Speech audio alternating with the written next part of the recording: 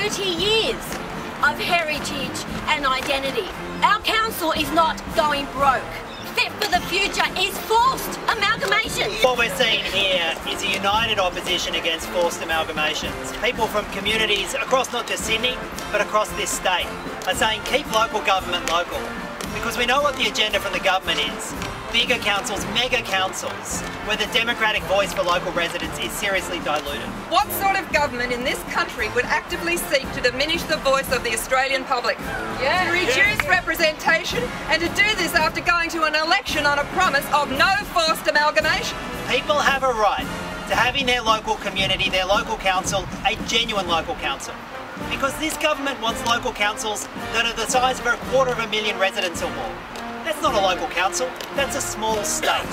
The only reason they want that is because bigger local councils is good for big business. But it's bad for mums and dads, it's bad for communities. The only people who come out of this on top are the developers. I call on Parliament and all politicians to stand up for us now! The press release from the now Minister when he was sworn in his local newspaper. The headline, there will be no forced amalgamation. Paul Toole. Was he lying then or is he lying now? So my challenge to Minister Toole, who always seems very quiet, and when we have the difficulty for arranging any meetings with him at all, is if you reckon this is on, then put it to a referendum. The Fit for the Future process was a flawed process from the start.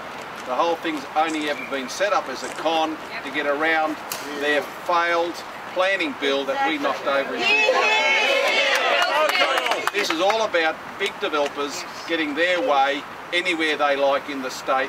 Within the first 2 weeks of Parliament, I had a motion debated calling on the government to rule out forced amalgamations. The government refused to support that, and it's clear there's a wider agenda at play here. What the government is proposing could potentially allow big business to take over local government, and what we will see with forced amalgamations is councillors and mayors sacked, administrators appointed, mega bureaucracies created at the loss of local representation. Save Our Councils Coalition is also about saving local services. It's about saving our libraries, saving our pools, saving our childcare centres. It's about saving local jobs, and it's about saving our local communities. What we're seeing with the government's agenda is not just in Metro Sydney, but in regional New South Wales as well, a push for these mega councils. Across New South Wales, the average size of a council is already close to 50,000 residents. That's almost double the world average, the OECD average. Crazy. Regional councils have a strong connection with local communities. And if they're merged, we're going to see depots lost, libraries shut, jobs lost, potentially schools closed as services retreat from regional towns. We need to stand up for local communities, stand up for local economies, and say no to forced amalgamations. The fact is, if the government wants to force its amalgamation agenda, it needs to change the law. And what we're saying, whether it's the Labor opposition, shooters and fishers, the Christian Democrats or independents, we're saying to the government, you haven't got the numbers in the Parliament to force it. It should go to a referendum and let the people decide if they want to amalgamate or not.